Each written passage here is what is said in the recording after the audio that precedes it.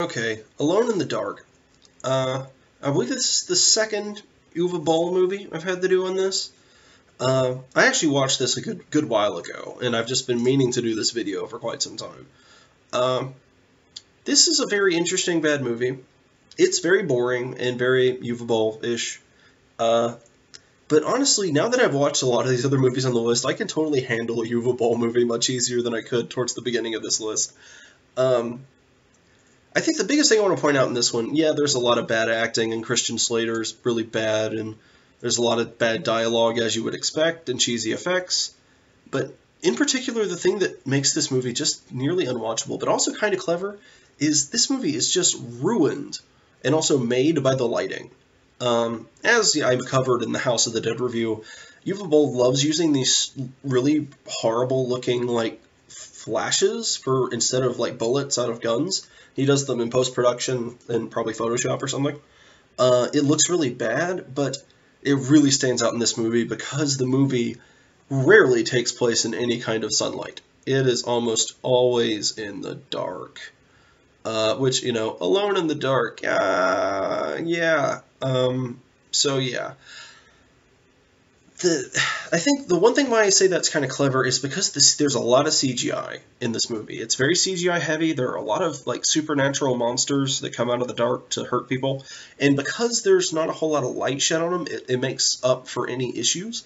The best example I can say of this is Jurassic Park. If you go back and look at that, a lot of the dinosaurs they're using, if they're put into the light, a lot of their flaws really show up much more. If you look at sort of the scene where the T-Rex is outside hunting the little gazelle creatures, I don't remember, Galapagos or something like that? I don't know. I used to know dinosaurs much better than I do now.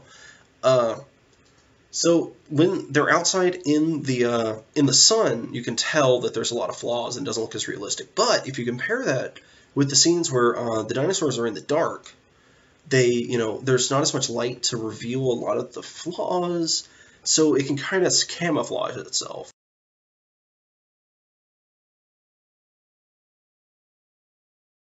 Alone in the Dark takes that all the way up to 11.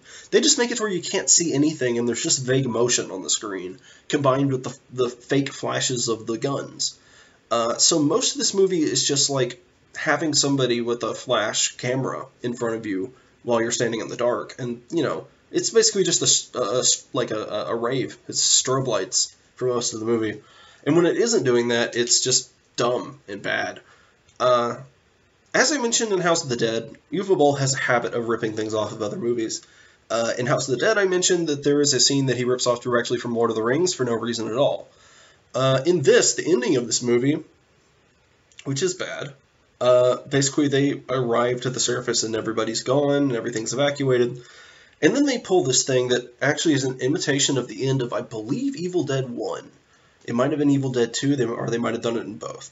Or basically, he's wandering around and everything's empty, and then he turns around and the camera's panning in really, really fast, as if something is like chasing him down.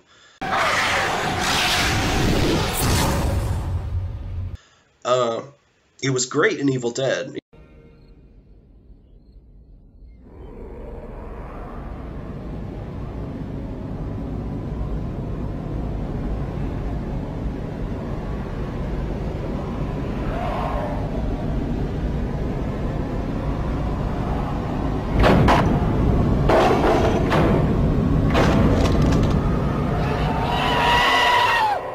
Evil Dead used a lot of like creative shots and did some really cool things. In this, just wasn't really necessary, and it was just so clearly a blatant ripoff. Kind of like the ending of House of the Dead did that Reanimator thing. Not only did they rip off something off, but they ripped it off in a way that was unnecessary and not particularly relevant for the situation. It worked better here than it did in the ending of House of the Dead, I suppose. But yeah, it just didn't come off well. Also, Christian Slater as your leading man just didn't get to work. He does a better job here than I would have expected, but in general, yeah, that's not a formula you want to stick to. I'm trying to remember who else is even in this movie. It's mostly, I've actually seen this movie a few times now. I think I saw it on Sci-Fi back in the day, and I did watch it semi-recently. It just isn't, I don't know, this is one of those movies that's hard to enjoy. It's just kind of mediocre, and as with any Uwe Boll movie, he's just kind of incompetent all around. That said, this is not as bad of a movie as, like, Zombie... Oh, what the hell was it? That Uli Lummel zombie movie I watched recently, Zombie Nation, is sort of like Uwe Boll, but worse. And that's much harder to watch than this. Also, another review that I'm not sure if I'm going to put it up before or after this. I guess you should do it before. The Maze, which is Dark Harvest 2, is way worse than this. This is actually, compared to a lot of the movies I've been watching lately, is not that bad. It is very bad by comparison to any other kind of movie. But in the realm of bad movies, it both isn't quite bad enough to be like a spectacle of bad, and isn't quite like funny enough, or there's not enough entertainment value for it to be sort of a standard bearer of like bad movie. It's just, you know, there are better things to pick. I actually think House of the Dead is a better silly B movie watch than this, just because there's things like Clint Howard and things like that mixed up in there.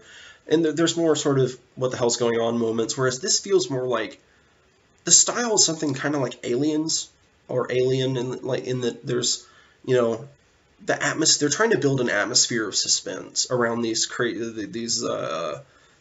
alien-ish creatures, and it just, you know, it doesn't work. And when you're trying to do an atmospheric movie that doesn't work, if the atmosphere isn't there, then you're really in a bad spot. Yeah, I'm not going to recommend this one at all. It's, I think maybe see some clips of it as long as you know that there's a bunch of, you know, flashing bullets and darkness. That's most of the movie. That's easily most of the movie. So I think that's all you need to know about this. The plot is totally forgettable.